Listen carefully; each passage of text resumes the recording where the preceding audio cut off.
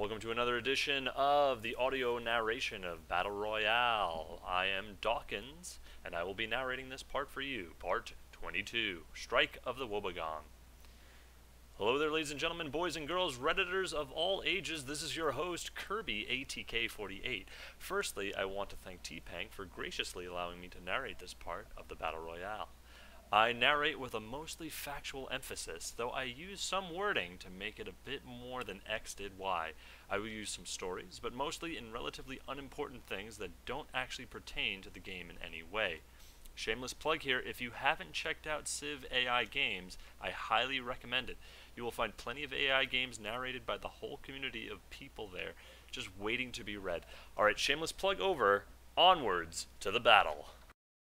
Firstly, here is an amazing map by Cylon L with added cities by Laxorix Oriskal that shows how the world looks as of right now, turn 256. Onwards to the show! If you didn't see it in the background of last part, Norway has declared war on both the Nazis and the Jews. Yes, they actually did declare war on two civilizations at the same time. They are Snorway no longer. The war with Israel isn't super important, but the one with Germany is. My guess is the Norwegians want Hamburg again. Luckily this time they are equipped with caravels. Also, if you didn't notice from the last part, Canterbury is officially Irish. This leaves England with only 3 cities and a small one-tile passage through the English Channel. Australian privateers, caravels, and galleasses continued their assault of mainland Japan, but with their current forces' size, I doubt they will be able to hold onto any of these cities. The lack of land units, yes, I understand there is a longswordsman chilling near Nagoya, is alarming, due to Japan actually having room to take back any cities with land units. Here lie the remains of the once great Sioux Empire. You know, at one point they were ranked 5th in the power rankings, but now they are banished to a useless island in the north. Note, Texas musket men could do some damage, considering I see a total of 1 Mexican, 0 Blackfoot, 0 American, and 5 Canadian musket men here. That's it. Unless I counted wrong, Admiral Cloudberg, you're my fact checker. This part, so point out anything I mess up. The Buccaneers retain Ujmal for now, as William Kidd, a famous Scottish privateer, decides it's his turn to lead the pirates. Also, note the outrageous amount of Hawaiians. Everywhere. They couldn't do much to the Inca with that awesome army and all, but could shred through the Mayans if they so pleased. A relevant story about a sad Argentinian pikeman. We sat, huddled in our shack, if you could even call it that. There were 11 of us, all huddled around the shack, all staring at the middle of the shack. My good buddy Javier Machinaro sat next to me, smoking an old wooden pipe. Sergio Romero, a gambler, sat across from me, giving me dirty looks now and again. And then there was Angel Di Maria, one of the younger soldiers. He held himself. We were weak. We were alone. We were trapped in the middle of an Amazon war. The Brazilians and Incas charged past. We ducked, pretending like it would help. The nearby town of Fortaleza was a strong Brazilian outpost in this war. We saw many a soldier march by with a crossbow in hand. We saw many battalions come back, tattered and weak. We just wanted to be home. But we couldn't leave, surrounded by war. So we stayed. Starved. Wished we were dead. And then the worst part was, in the middle of the tent, lay the body of my squad leader, my role model, mi padre. Anywho, the Chilean backdoor squad boasts caravels now, as much of the world does, but also boasts a powerful land carpet of composite bowmen, which yes, technically are fairly obsolete. They could do some serious damage to the barren Argentinian lands if they so chose to do so, though. A golden age has dawned upon us, Babylonian brethren, as the world continues plummeting into chaos. We remain safely idle in our endeavors. Our people have started watching Avatar: The Last Airbender and endless John Cena videos, allowing a new golden era of ideas and beautiful, beautiful content. In the words of the great Monty Python, and there was much rejoicing. Senshi's note, it's a long story. That was actually our glorious, bountiful golden age ending. I guess TPang somehow found out about, yeesh. Well, I guess it does explain why we don't get to see what a certain spy uncovered in this sly. Also, I spotted 6 Canadian musketmen in slide 5. Remember that Kimberley settler we saw earlier? Like last part earlier? The one that went to settle a useless snow city in the middle of nowhere? Well, they did it. And what a city at that! Wollongara sounds like a lovely place to live. Note, the tracker has been upgraded to a rifleman unit. The Kimberley rifleman is actually a pretty scary development. If they were to invade Australia with land units, they should, in theory, have the tech advantage. And across the ocean, the Hawaiian crossbowmen look far less majestic than the Kimberley riflemen.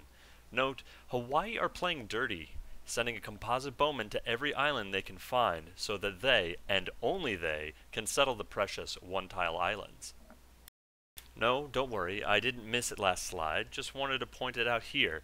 The Vietnamese and Filipinos make peace. I mean, not like it matters considering the Champa got the prized possession of Manila, but whatever. You do you, Trunk Sisters. Here it is, the supposed last Filipino unit, a sad composite bowman. They seek refuge in the great Indonesian Empire, specifically in Borneo. They find it for now. Meanwhile, in the ever oddly shaped Finnish Empire, the Huns have been repelled, mostly. San Bartola is basically in secure Finnish bear claws, and Jonsu has yet to see an actually powerful Hunnic assault. The whole horse archer versus cannon thing probably isn't working out, Attila. Irrelevant story of the lonely Norwegian, I think, scout. There I was, trekking through eastern lands, beyond Sweden, yes, even beyond Finland. I know hard to imagine a world past the superpower of Finland. I had marched for many days through unknown territory. My assistant mapped out our progress up through the snowy wastelands. Some place called the USSR. At least that's what the people in Stalingrad said. We trekked east even past the USSR, reaching oddly more Finnish cities. Hard to imagine they don't control everything. But then... we met those I couldn't even fathom before. Brutes. Monsters of men. Men who raped, pillaged, razed cities as they pleased. These were not civil men, like us classy Norwegians. But I trekked onwards, not wanting to stop at these Huns. But then I reached a great mountain.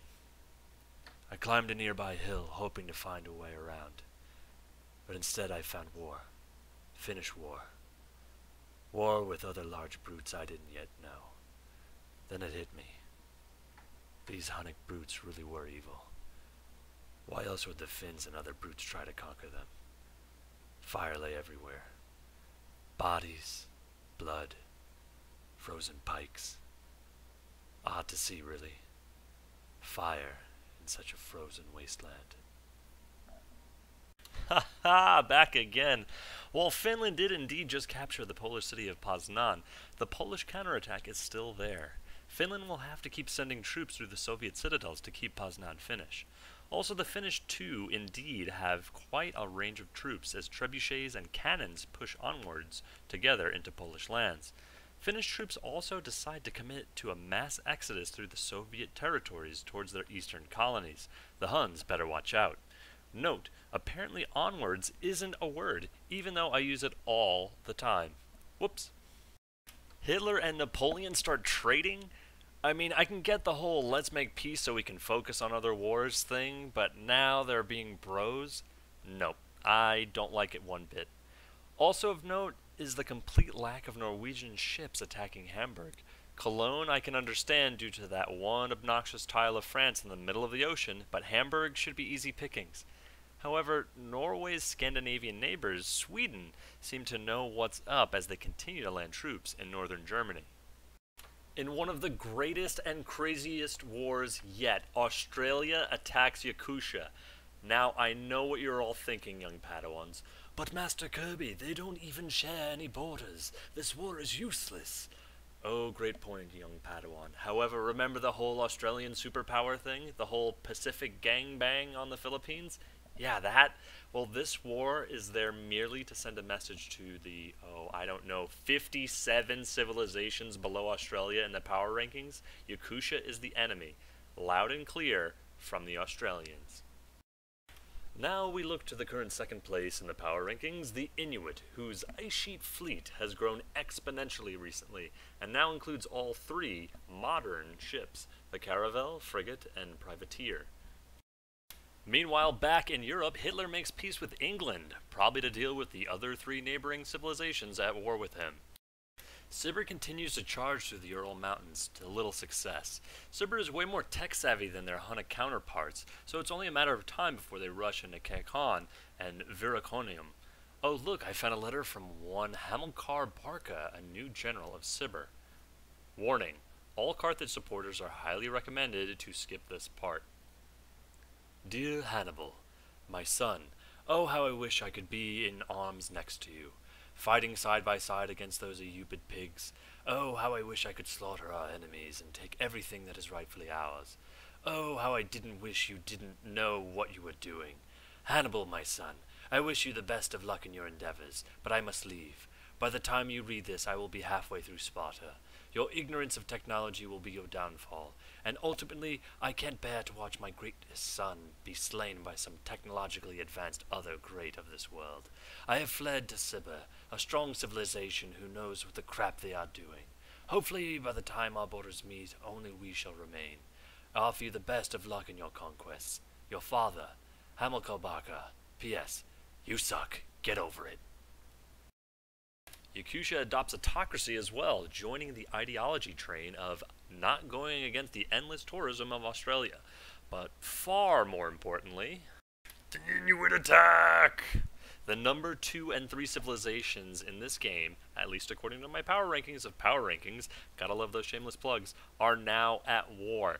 And they share borders. The Inuit made the smart move, going with the initial attack, otherwise the Yakutians would have it way too easy. However, their fleet is a bit out of the ways off, and they probably should have waited a turn or 2 before attacking. There is also a 1-tile choke point to get into the Sea of Oshkosh, where all of the Yakutian boats are, not allowing a powerful Inuit navy to attack the coastal cities of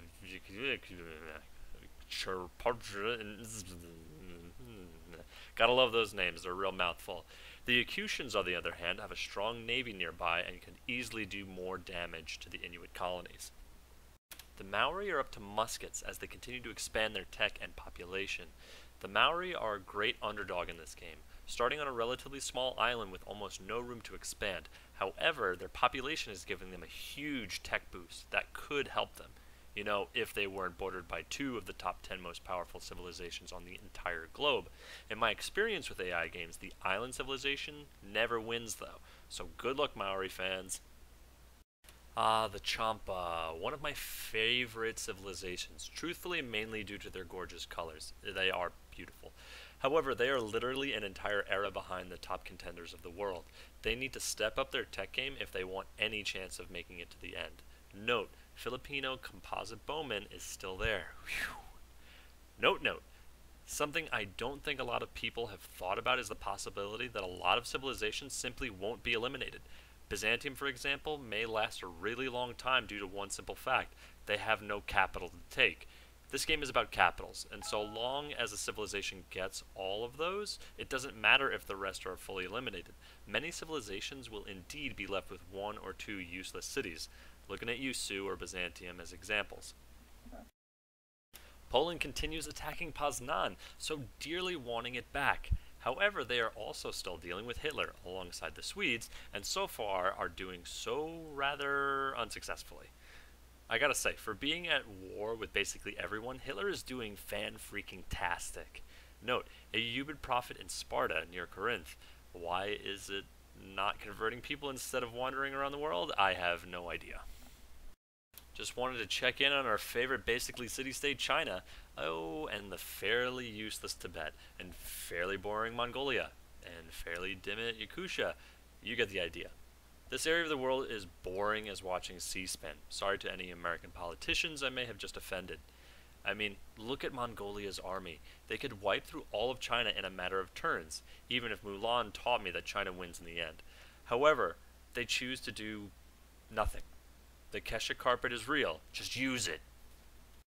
The Yubas are getting royally squashed, like hardcore. Squashed like a grape that just let out a little wine. No apologies for that one, from all of its pain. Note, the Congo captured Diradawa. This actually happened in the background of the statistics at the end of part 21, but no slide actually showed it until now. The Congo Leaf people continue their assault on Zabid, while the Ayyubids do everything they can to stop everyone everywhere attacking them all the time. And here's the Boer unique unit, the Commando. They are faster Gatling guns that can move after attacking and cost less to make. However, they are just a tad bit weaker in combat to compensate. These guys will give the Zulu Impi a run for their money. Note, if I was the Boers, I would have dropped a citadel so fast to steal Kilimanjaro. However, unlike the Boers who only have a few of their unique units, the Mali have spammed the crap out of theirs, the Sofa. No, not a couch, you imbeciles. The Sofa starts with a medic promotion and may move after attacking. They are also stronger while defending. However, like the Boer Commando, they do lose a bit of strength when attacking. Mali, if they really wanted to, could wipe the floor with Morocco. They simply have to expand in all directions, while the Moroccans have to protect a few colonies. The Buccaneers finally start landing more and more land troops in South America to hold off the endless Brazilians at their border. Note, Poznan also falls to Poland. This is not captured anywhere else in a screenshot, so I simply mention it and leave it at that. If I may, dear Sparta fans, I would like to evaluate the current condition of Sparta. Now let me set this straight first and foremost. I love Sparta. I think they're an awesome civilization and can't wait for them to be released. Now with that said, here in the Battle Royale, I think they have been always a little overrated. Let me explain. They have done very well in the power rankings because they were expanding rapidly, conquering much of Italy, Anatolia, and a few islands here and there. This makes logical sense. He who kills is he who wins this game. However, even with their conquests, they still lacked what every other strong empire has, and that is simply land. Their cities are too close together for insane population like the Maori or Australias have. When they expand, they have to expand literally everywhere around them because they have no natural borders to protect them.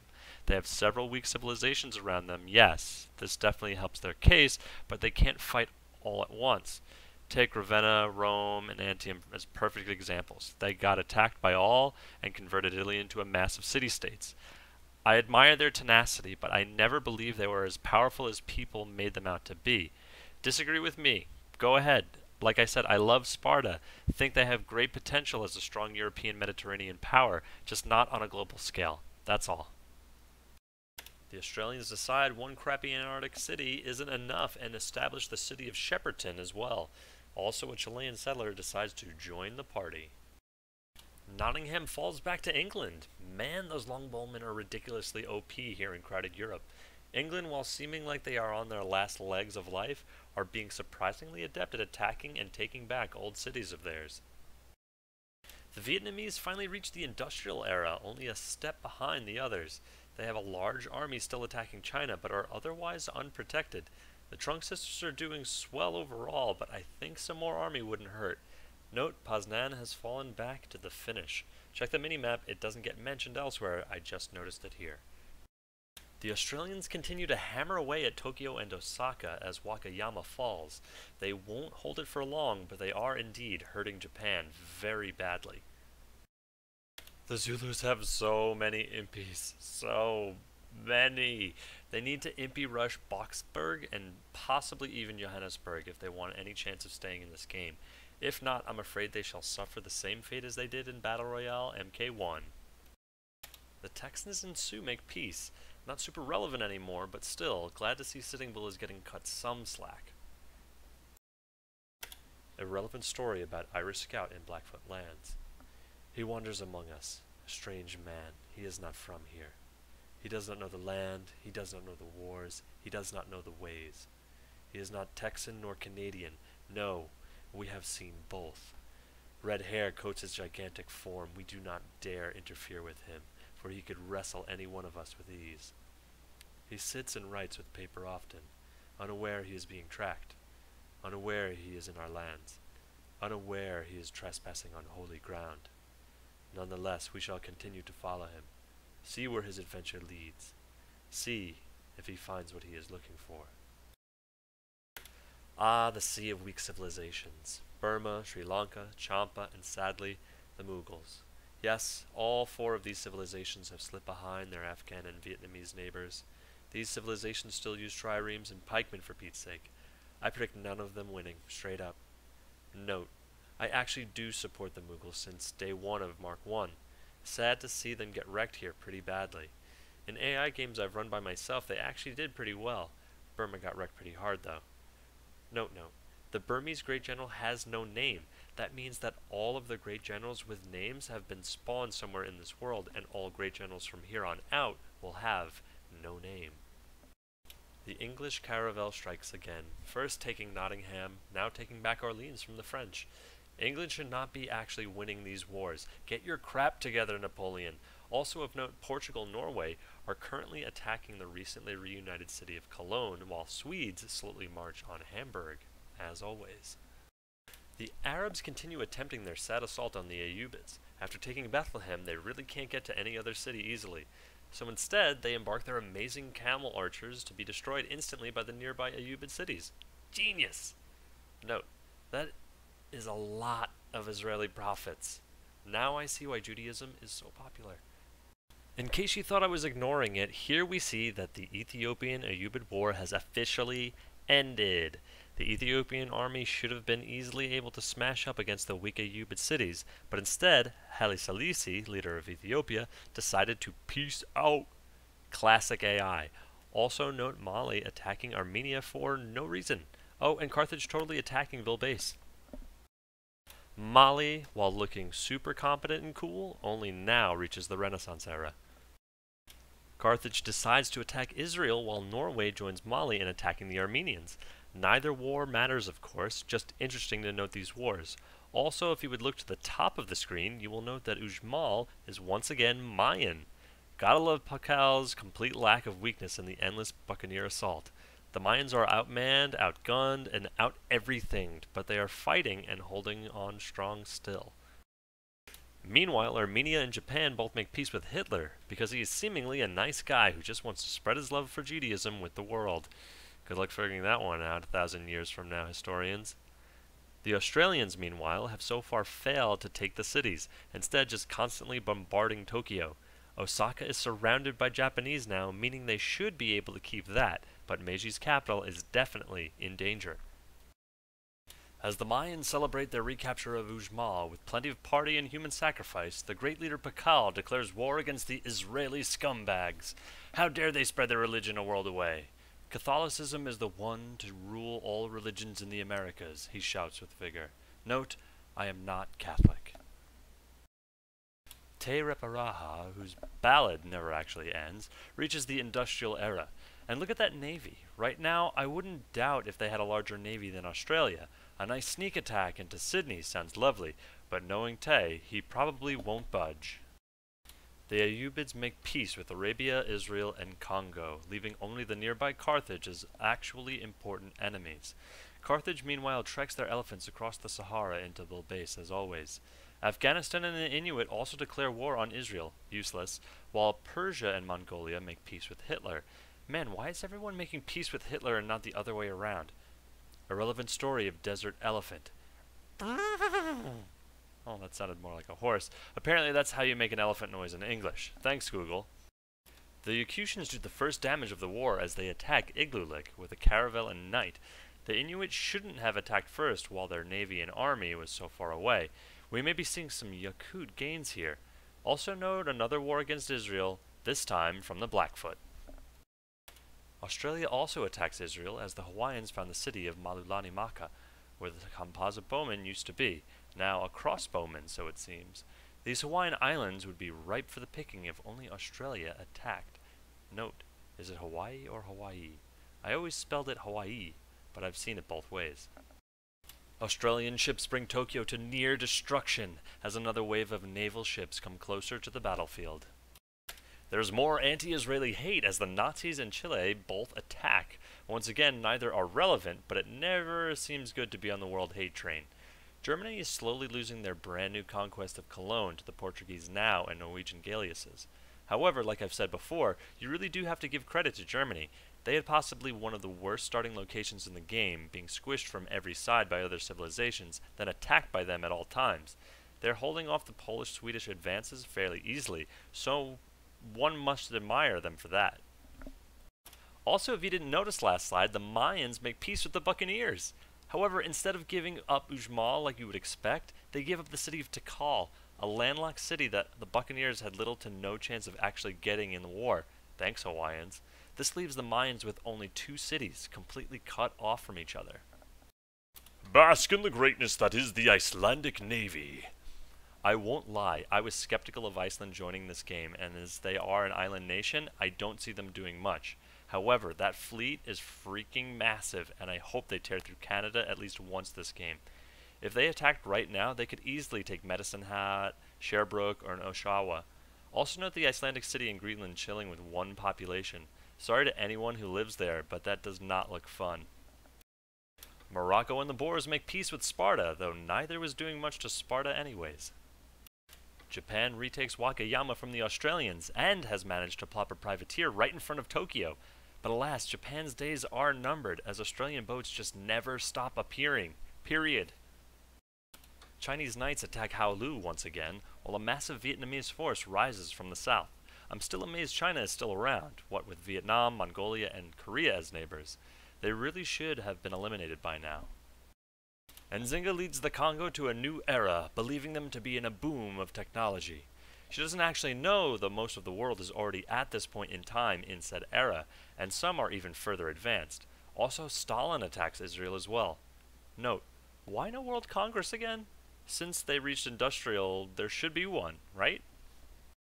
North America has been awfully quiet since the eradication of the Sioux, pronounced Sioux for those of you who are like me and have been calling them the Syuks forever. North America has some of the most powerful civilizations in the world currently, especially the Inuit, Texas, and Canada, who are all current top 10 in power rankings as of Part 21. Brazilian crossbowmen continue to do nothing outside of Machu in the never-ending South American War. There's a reason we all ignore you, South America. This is why. Indonesia also joins in the Israeli gangbang, while Ireland finally reaches the Renaissance. In a more important turn of events, England makes peace with France, giving up York in the deal. Say what you will about France's incompetence in taking York, they technically did in the end anyways. This leaves England with 2 English cities in Hastings down in Iberia. Norwegians continue to bombard Cologne, but with the closest caravel near Trondheim, Cologne could remain German for quite some time. Sejong builds the Louvre, giving them a small culture bonus as well as some great work slots. Obviously, this is irrelevant in the grand scheme of a domination-only game, but it is interesting to note that Tiny Korea is up to archaeology and managed to grab a wonder from under the rest of the world's noses. Hawaii also attacks Israel. So much hate on the Israelites. To be fair, I count 5 Israeli scouts in Korea, Mongolia currently, so maybe that's why people hate them. No one likes a global NSA. Also, if you didn't notice, Tokyo is down to red, with hardly any chance of staying Japanese for much longer. Yakut ships attack the northern cities of the Northern Empire. However, a lone valiant Inuit privateer stands in their way. Overall, this war is pretty even stalemate across the board, as Yakut and Inuit boats kill each other for a few tiles of advancement. Why Australia has yet to take Tokyo and Wakayama again beats me. The most powerful civilization in the world can't even take a few Japanese cities. Also, personally, I'd be super worried about the nearby Korean Navy, which looks fairly terrifying. Only a little bit. Wow, the Kimberleys sure love their useless one-tile snow city, don't they? They are now sending food via cargo ship to their island of Woolagara, as well as a lone fishing boat across the Atlantic.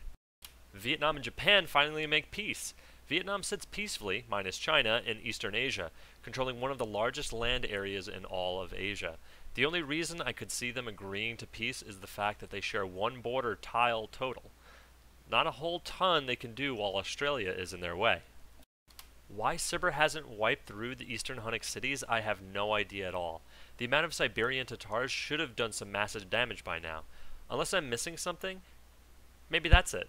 Meanwhile, the Finnish have successfully repelled the Hunnic assault, and are now marching at an admittedly outdated force through the USSR to attack the Hunnic capital of Attila's court.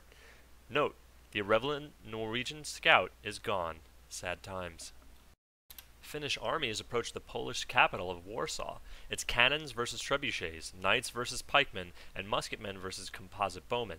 This tech gap is unreal. Poland held such promise going into this game, what with the earlier Poland strong movements of previous AI games. They simply aren't living up to it. The Ayyubids make peace with another civilization, this time the Armenians, which you can see in the top right corner trekking through Israel. Carthage is still at war with the Ayyubids, however, and Saladin, leader of the Ayyubids, is doing a great job keeping the war elephants at bay. Note, war elephants are actually one of my favorite things about history. Like, how freaking cool would it be to be walking through the downtown of a city, charging through on a giant war elephant? Freaking awesome! That's what it would be. Once again, we check in on our Filipino friend as he makes peace with the Ayyubids as well. Not sure who still is at war with them, hopefully not anyone too important. Like I explained in a comment elsewhere, most likely no one new will attack the composite bowman. Same reason no civilization will attack the Babylonian submarine. Quite frankly, it's because they have nothing important to take. I've watched dozens of AI games and never once seen a civilization attack another with no cities, unless they are already at war, and simply never make peace. Hey, remember the awesome Mughals? Well, their reasoning for attacking Vietnam is now seen here. The city of Senganzabo, which is completely separated from the rest of Vietnam, is looking mighty fine. Akbar wants it for himself. This would be the second originally Tibetan city they would take if they actually do get around to it. However, also note how easily they could take Balkh from Afghanistan. They might lose Agra in the process, but some of the Afghani cities look really pretty undefended. Just thought I'd remind you all of the glorious Mongolian Empire, full of keshiks and outdated composite bowmen. Genghis Khan, leader of Mongolia, could easily wipe some near cities off the map right now. Alright, let's play a game. Count the scouts. I count 10. Can anyone beat that? Ireland continues with their assault on England. Admittedly, they should be faring way better than this. This is just sad. England should be gone. I would like to note the current population of London as well, which actually increased 1 total throughout this part. If you would now shift your gaze to the north, that pesky English caravel is now attacking Galway. How it got past the Irish Navy beats me, but they did, so #GetWreckMalachy. I shall leave you this part with this. Now onwards to the stats. The Maori continue to maintain their lead in population, and actually the entire top 6 keep their spots from the last time. Everyone up here is expected, except the Maori in Hawaii, of course. Some real-world comparisons for you if Battle Royale civilization equals real-world civilization. The Maori has the same population of Colombia, Australia, Spain. Sibir is Algeria, and Vietnam has the same population as Morocco. And here are the dregs of the world. Interestingly, a lot of red-colored civilizations. Fun fact, the Sioux are officially 0.0987% of the Maori's population. More comparisons like before. Japan has the same real-world population as Switzerland, Germany, Paraguay. The Huns, Denmark. The Maya, Jamaica, and the Sioux, the Faroe Islands. The top 4 all remain the same from last time, while the Boers pass Iceland for the 5th largest military. Once again, we see some top civilizations up here, though I won't lie, the Icelandic fleet still surprises me. These civilizations could easily be walked through. Oh wait, 3 of them already have. Ha! One you would never expect to see this low on military are the Huns. Usually they shred. I guess not in this game. Here is something we didn't get to see last part, the total land area. Holy crap, some of these are surprising. The Buccaneers, Maori, Iceland are all in the top 12? That's crazy talk. The rest are expected, but I honestly didn't realize they had so much land. The usual suspects are down here in the bottom of the land area holders. None of these civilizations stand a ton of a chance, but hey, you never know. Korea pulls ahead from the Yakuts in technology, while most of the world is close behind. Even the small 5-tech gap between 1st and 11th, though, is pretty crazy. That can make the difference real quickly. This part shocks me every part, how low some civilizations are on technology.